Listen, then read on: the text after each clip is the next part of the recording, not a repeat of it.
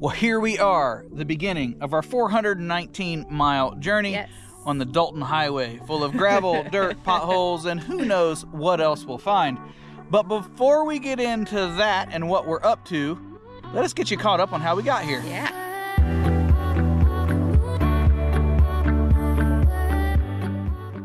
Off the ferries from Glacier Bay in our last video, we were happy that the route back along the Klondike Highway was more clear than our trip into Skagway. This said, there was still some occasional cloud cover that obscured some of the brilliant greens the pools of water often reflect. Still, it's an absolutely breathtaking drive.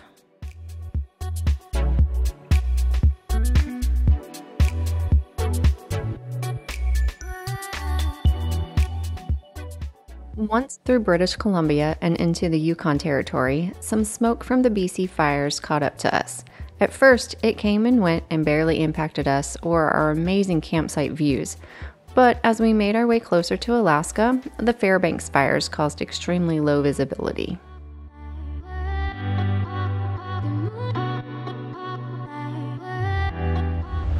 Well, this really was an amazing campsite here. It's really nice. There's a bridge like just behind that tree that you can't see. The river's wide. You can maybe make out the tops of the trees. This is not fog. This is actually smoke that moved in on us on this low elevation. And as much as Alana and I, as much as we absolutely love barbecue and smoked meat, we would prefer it if we were not that meat. So we're getting up out of here.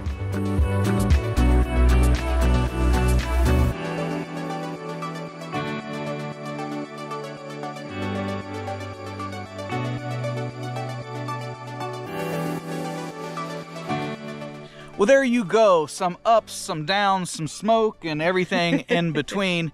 It really has still been fun. Yes. We do hope some of that smoke is cleared at least a little bit. Hopefully. As we make our way back south. But for now, we are going to head all the way out to the end to Prudhoe Bay. We're going to try to do a dip in the Arctic. Maybe. And then we're going to hit up the gates of the Arctic National Park on our way back down. So join us.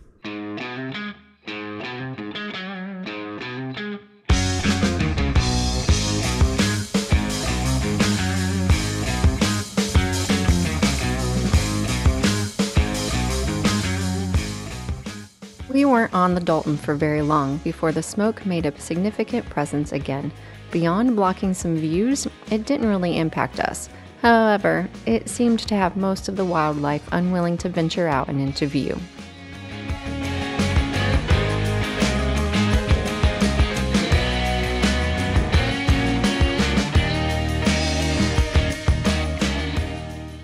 Before filling up in Coldfoot, we stopped at the Arctic Interagency Visitor Center. This is the only visitor center for the gates of the Arctic National Park along the Dalton. Our stop included getting some stickers, checking in to advise of our itinerary, and completing the backcountry orientation.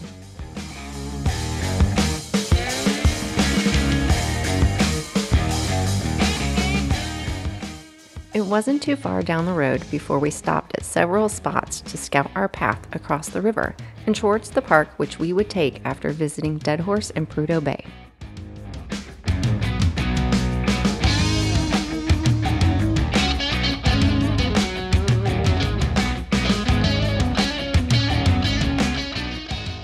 As we made our way over the Candelar Shelf, the low visibility from smoke became the least of our concerns, as some of the thickest fog we have ever experienced descended upon us. There were times we weren't able to see the opposite road edge, and we had to rely heavily on the delineators to ensure we were clear from the invisible oncoming trucks.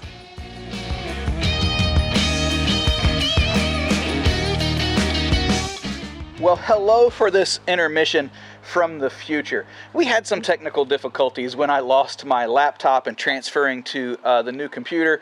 I was able to recover most of the files, or at least patch them up for this video, but this one about the Dalton Highway we lost. So we thought we'd re-record a lot of what we said there. Yeah. The Dalton Highway is 420 miles, most of which is dirt. There is pavement, about 25% of it. Now, if that portion is the parts you're excited about, don't be. We actually found that to be the harshest sections of road.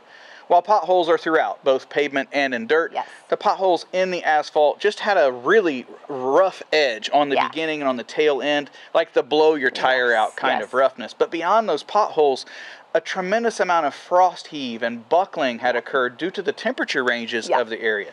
When we traveled there in mid-August, we found the dirt sections to really be exceptionally smooth. That being said, you will be sandblasting the bottom of your car, and you need to stay attentive all of the time when you're on it. Keep in mind this road, while open since, when was it, well, it's been open since 1979. 94, it was open to the public. Yeah, but it's still, its primary purpose is a haul road, and the truckers there have a lot of work to do, and that means you need to be aware of their presence, make sure you're not taking up more space, give them their time to go by, do all those kind of things. But that just means it's not made for the creature comforts that you'll find on the other roads. We still really enjoyed our time on the road. It was beautiful, even though we had smoke and some other things. We highly encourage your trip on that road. Anyway, back to the video.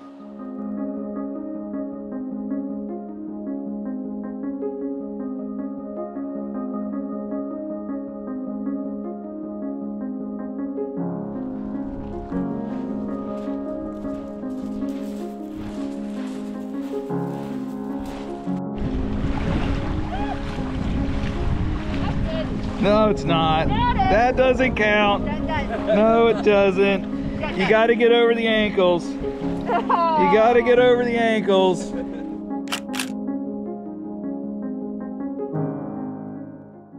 Unfortunately, there is no public access to the Arctic Ocean, at least not from Prudhoe Bay. Because the area is under lease for oil drilling and the immense security required for that, you can only reach the shore by a guided shuttle which leaves from Dead Horse Camp. Our guide and time was enjoyable, but this was a bit of an expensive wait on a beach. If it isn't important for you to see or get into the ocean, we recommend a pass on this. With the very low visibility on our way in, we were happy the fog had moved out, or at least to other areas, as we made our way south from Prudhoe Bay. Caribou, grizzlies, and musk oxen were all a part of the wildlife views within the amazing landscape.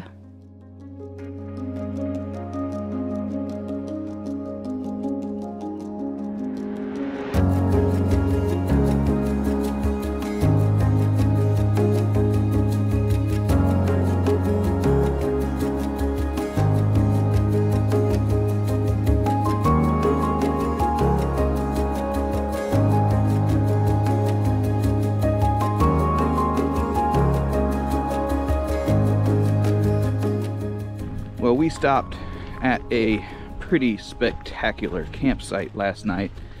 A little breezy. We made it to the other side of the mountain ridge. What's the mountain ridge, babe?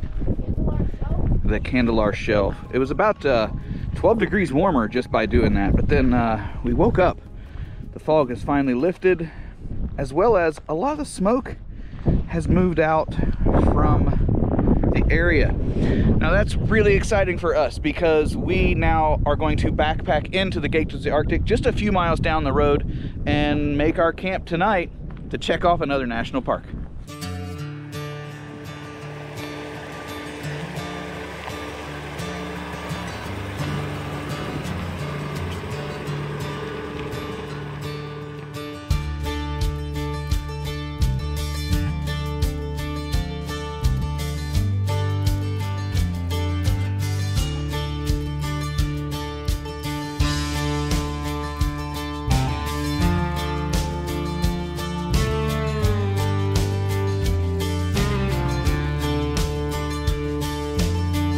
Well, here's where Wilma is going to live while we go to make our hike. We're just about ready to leave.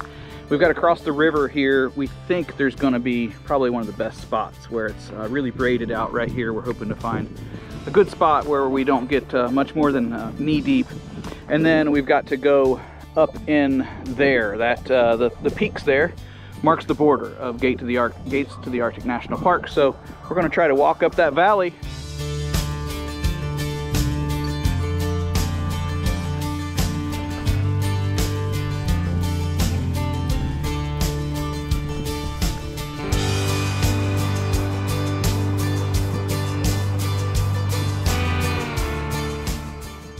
Even with all of our scouting for the best crossing we could find, the river still had some deep sections that, when combined with the speed of the water, required our full focus. This means the cameras were put away until Jay was confident with his footing.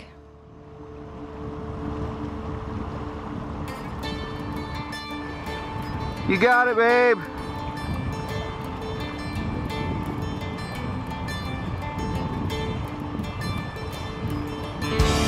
That's it, nice and slow.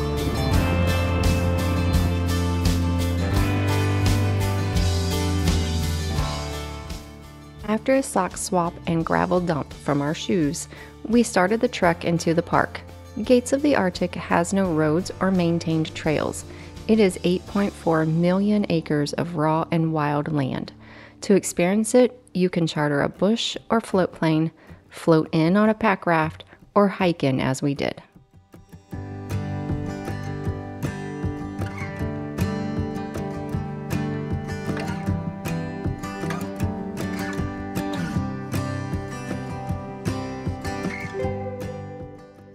Hike was a mix of brush, forest, gravel bars, and many water crossings. While there are no maintained trails, you can find social trails. These are paths used by all the critters in the area, but it's the large game that leaves the most evidence with their massive prints. We enjoyed the easier walking along these paths, but were more bear aware and noisy when using them to make our presence well known.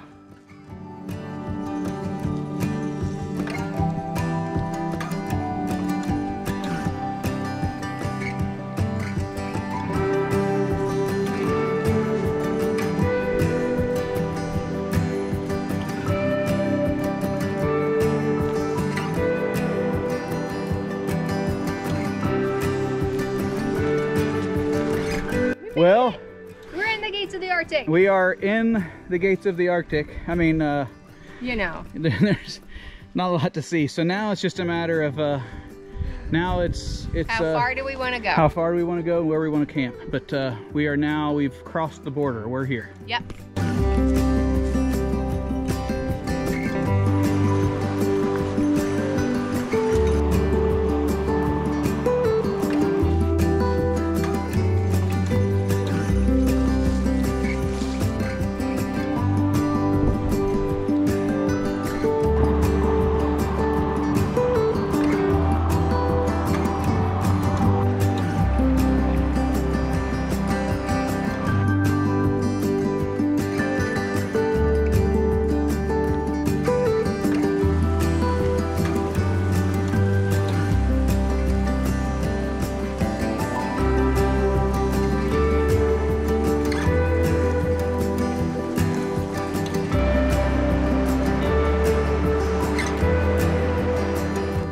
Well, here's the deal. We have made it to where we had planned on camping tonight. We actually are just a little bit downstream. We had a nice dinner. We went ahead and cooked, and then we were going to move just a little bit upstream to some sandbars where we had planned on camping. But we actually got here a lot faster than we had anticipated. And there isn't a good way without several more really deep stream crossings, river crossings, whatever this is, to make our way further upriver. Right. And with the days going to 11 o'clock with still very good light, we've decided to make this a heavily packed day hike back out, and that's going to allow us to move back down the road a little bit more because we were a little pinched for time tomorrow with our plans. So we're going to turn around and hike back.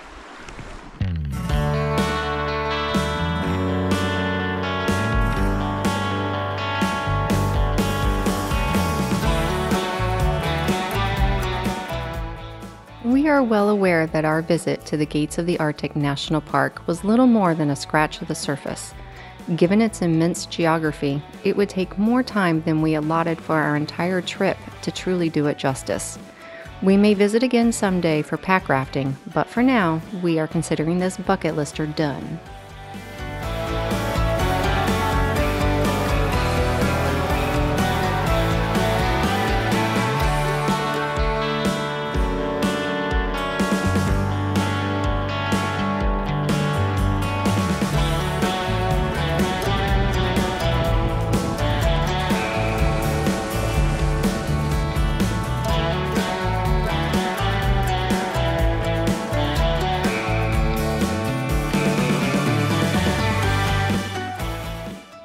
You might think that the trip out would be boring, having already seen everything, but it was actually far from it.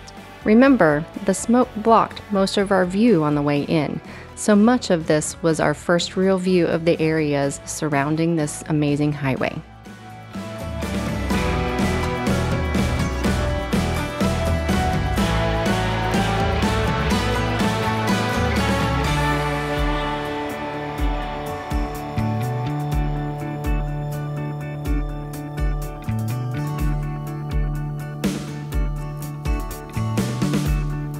Well, there it all is, the Dalton Highway and gates of the Arctic National Park, or at least our visit of it. Now, as you can see, we've now moved back in. We're in Fairbanks. We have just rolled the odometer over since we left home, just over 5,000 miles. This means it's time for Wilma to get an oil change. We've stopped here in Fairbanks to get an oil change for her.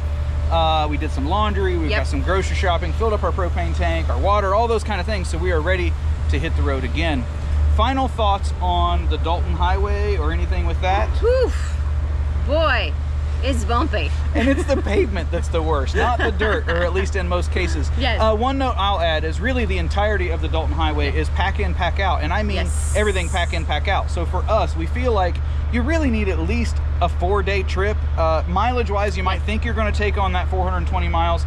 It's just, you're going to move a lot slower. You're going to want to move a lot slower, stop for the scenery and things like that. So for us, it was 5 nights, 6 days that we ended up spending for the entirety of the trip with the stop. And that means all of our trash, everything that we carried in, we have carried back out to dispose of here in Fairbanks. So now we've got a fresh restart. We are on to Denali National Park. We hope to see you there. Bye-bye. Bye.